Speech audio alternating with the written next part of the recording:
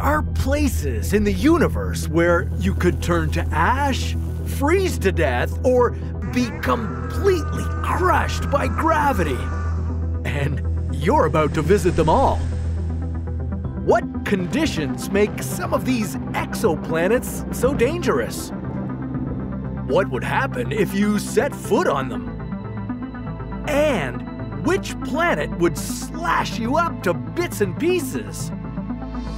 This is What If, and here's what would happen if you visited the galaxy's most dangerous planet. Earth exists in the precious Goldilocks zone of our solar system. That means that its orbit is within a distance from the Sun at which liquid water could exist on the surface. And with liquid water, there's the potential for life. And while the search continues for other planets in the universe that could support life, there are many that are so dangerous that you can cross them off the list right now. But before you do, why not take a death-defying journey through space to check them out? Or are you too scared? Before we leave for the furthest reaches of space, let's take a moment to clean up our own home. Last month, the United States passed the Inflation Reduction Act. This is the most significant investment in combating climate change in the nation's history. Finally, after decades of big talk, the country's putting a plan into action. If they follow through, America can reduce emissions by 40% by 2030. And the tax incentives for families are crucial. We're talking tax breaks up to $7,500 for purchasing electric vehicles and $14,000 in direct customer rebates for more energy-efficient home appliances. These devices can save you up to $350 a year. And once you own the vehicle, you can take advantage of electric vehicle tax credits to save up to $1,000 a year. This is just the beginning, but now you can invest in a greener world while protecting your own green. Hey, the change begins at home with you and with me. And now, a net zero emissions economy by 2050 is more possible than ever before. So you can make this planet much safer than the world you're about to visit. BCen ABB. Let's start with a planet that orbits not one, but 2 stars. And the combined mass of this binary star system is 5 to 6 times that of the Sun. If the larger of the 2 stars, BCen A, were placed in the center of our solar system, it would be hot enough to melt rocks here on Earth. Luckily, this exoplanet is located far enough away to keep things cool enough for us. What makes this planet so dangerous for you is that it's gaseous, just like Jupiter. There's no surface for you to exist on. And the deeper you go, the more it could crush you. At 692 kilometers down into its clouds, you'd feel atmospheric pressure that's over 1,100 times stronger than Earth's. Kepler 36b. Picture a super-Earth with a mass of nearly 4 of our home planets combined. It whips around its star in just 14 days and is too close to be in its star's habitable zone, but those things wouldn't be what makes it so dangerous for you. Kepler 36b and its neighbor, Kepler 36c, are packed together. Sometimes they're only separated by less than 5 times the distance between Earth and the Moon, meaning in the night sky you'd see this other planet towering above you. But the proximity causes some huge gravitational tides. So much so that they deform both planets. And the result? Well, if you made a stop over here, you'd probably die from the tons of epic volcanic eruptions on the surface. Ogle 2005 BLG 390LB. This exoplanet has a mass of 5.5 Earths.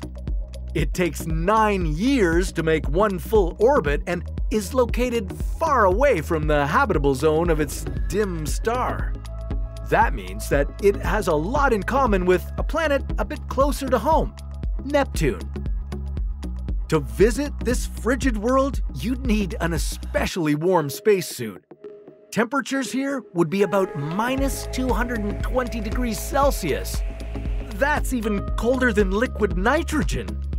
If you accidentally inhaled the atmosphere here, your lips would instantly suffer cold burns, and your cheeks and tongue would be dealing with severe frostbite. Keep it up, and you could destroy the lining of your mouth, throat, and airways to your lungs. K2-141b.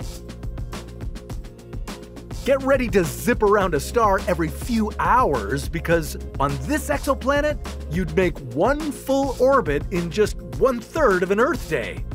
That would be about every 7 hours. K2-141b is almost 140 times closer to its star than Earth is to the Sun, and the two are tidally locked together. That means that one side of the planet always faces its star. The hot side would have temperatures as high as 3,000 degrees Celsius. And besides burning you to death, this heat creates other dangers.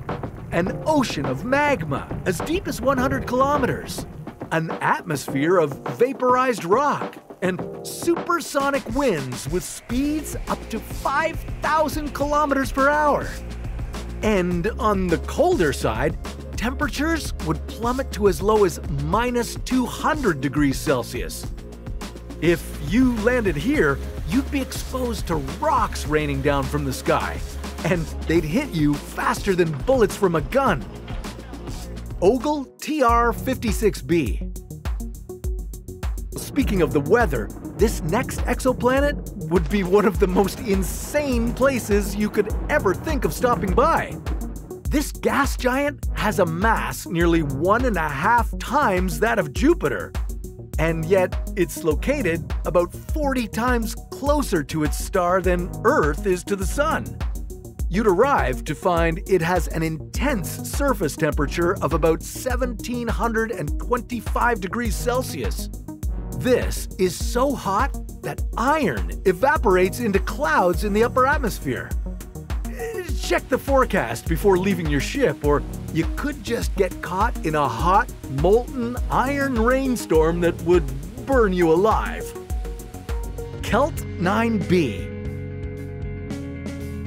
If you thought that was hot, get ready to check out one of the hottest planets ever discovered.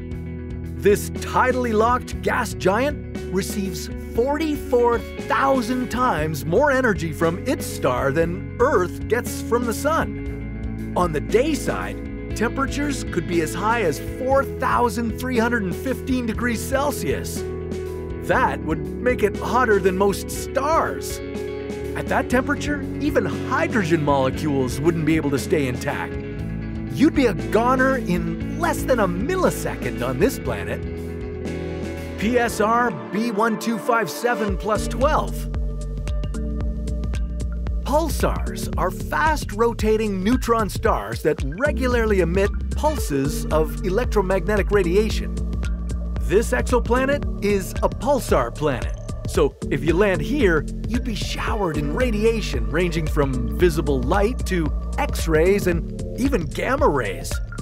Located 980 light-years away in the Virgo constellation, its pulsar star spins at an incredible 161 times per second. And it's also one of the smallest exoplanets ever found. It may be so small that there'd be almost no gravity to keep you in place. But it's the radiation that would be your demise here. Acute radiation sickness would kick in within hours, and you'd experience nausea, confusion, and possibly lose consciousness. Stick around for up to 3 days, and you'll almost certainly be in a coma. Or dead. HD 189733b. Don't let this gorgeous cobalt blue planet fool you. This world is the deadliest planet of them all.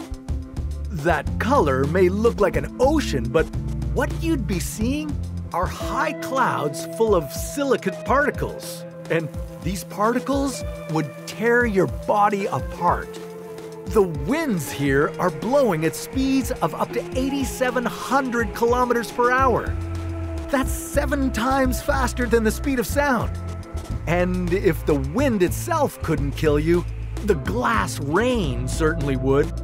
All that silicate would hit you at thousands of kilometers an hour. It would pierce your body over and over, which is why this is nicknamed the Slasher Planet. Okay, so maybe these dangerous places wouldn't make for the most fun vacation. So why not explore a little more locally first? Like a day on every planet in our own solar system. Well, that's a story for another What If.